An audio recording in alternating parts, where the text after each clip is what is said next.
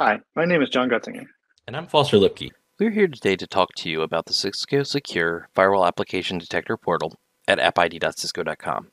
Before we dive into the portal, first we need to understand what exactly application identification, or AppID, is. AppID is the ability to look at traffic as it flows across the network and use behavior and heuristics to determine what application a given network flow is. This is extremely powerful. If you know what the application of flow is, you can block it, allow it, or even divert it to a specific set of security controls, giving you a useful toolkit to define your network security posture. In the Cisco Secure Firewall product line, this is called Application Visibility Control, or AVC. AVC is extremely useful. However, to really use it to its fullest extent, you need to know what applications are available to you, how they are categorized, what tags they might have, and when they are introduced and updated within the software. This is where the Cisco Secure Firewall Application Detectors portal, or the AppID portal, really comes in to help. The AppID portal is designed to help you find new detectors, find information about those detectors, and even request new detectors or support on existing detectors. So let's walk through a couple of use cases using the AppID portal. Now, if we want to search for applications, we'd come to the search bar and use that. So let's talk a little bit about that. If I want to look for maybe the Cisco Duo application, I might type Duo, which will do a wildcard search against the application name, description, etc. Now, if I add the tag Cisco here, it will actually show more results because that query is doing an OR-like query. So it's saying has Cisco or Duo in the name or description here. So we can see that that gives a bit more results. Now, if we wanted to do something very specific, say now that we've found the application and we want to look for just Duo Security, now that we know the name, we can just search that, add it in, and we'll have just a single result there. So now if I wanted to share this result with somebody, I would go up and click the link, copy that, and then just to demonstrate, I'll open this in a new tab, and you'll see that if I could send this to somebody, they would then have the exact same search that I have. So it makes it easy to kind of search and find specific applications that you're looking for, and also send the links to other people to be to share that out.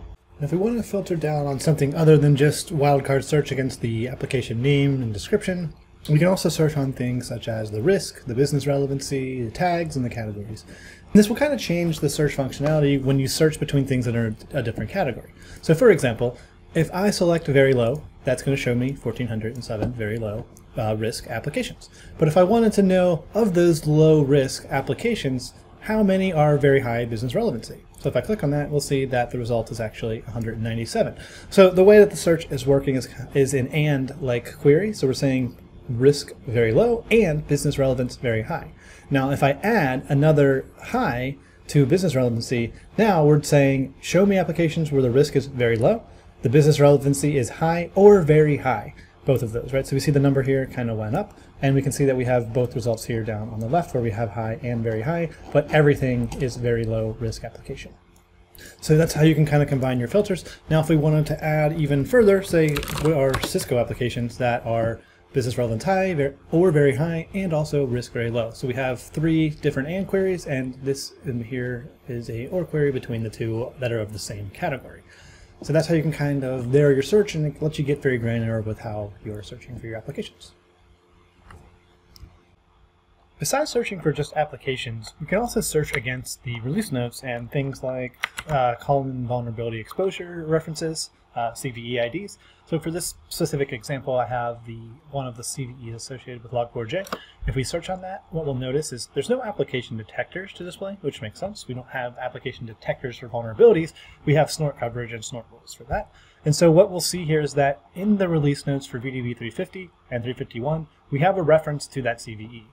And so the help here explains that clicking on the link will navigate you to the docs. Hovering over them will show you the release date for each of those. So if we look at VDB 350, the first reference that we have to this, and we go to that page, it should automatically scroll you down to where that's found on the page and highlight that for you.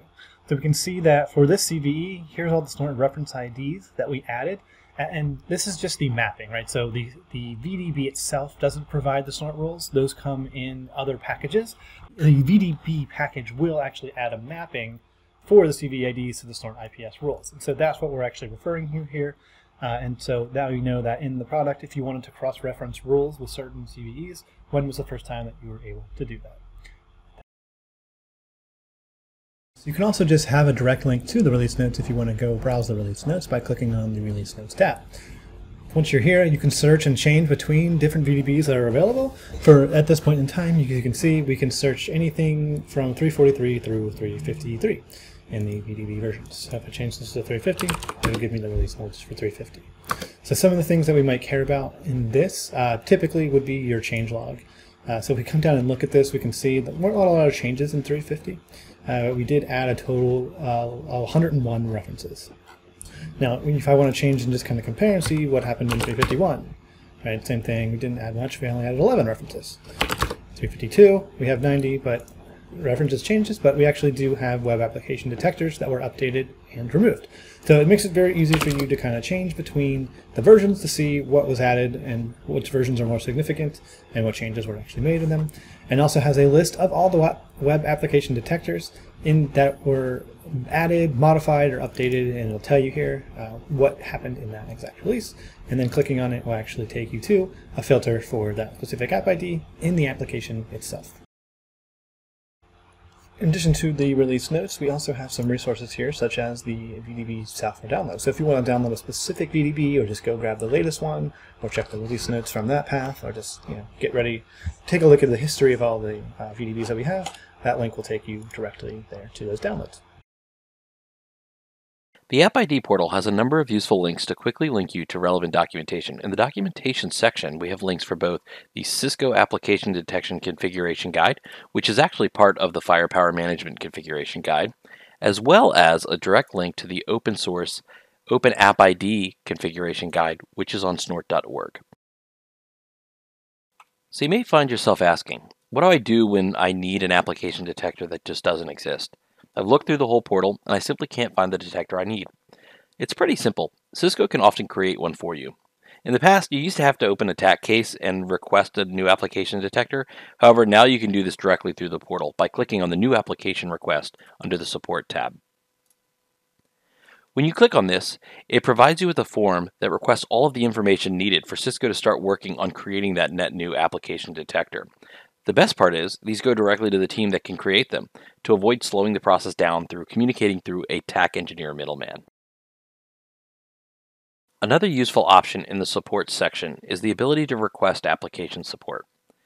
If I request application support, this is going to take me to a page that has a link to directly open a TAC case with the correct TAC engineer. Additionally, it gives me the information that I need to collect prior to opening that case to ensure that my case is solved very quickly, rather than having to go back and forth with the TAC engineer. The last thing we want to talk to you about today is the resource section. This is really just a set of links that are going to be useful to you based upon the fact that you visited this portal. It'll have more information about the Secure Firewall and some of the ancillary resources like Talos and DevNet. If you've made it this far, I want to thank you for watching. And if you have any feedback, please make sure that you click the feedback link in the top right of the portal. If you found this video helpful, please drop us a like. And last, please subscribe to the Cisco Secure Firewall YouTube channel to stay up to date with new Cisco Secure Firewall features, releases, and information. Thanks for watching.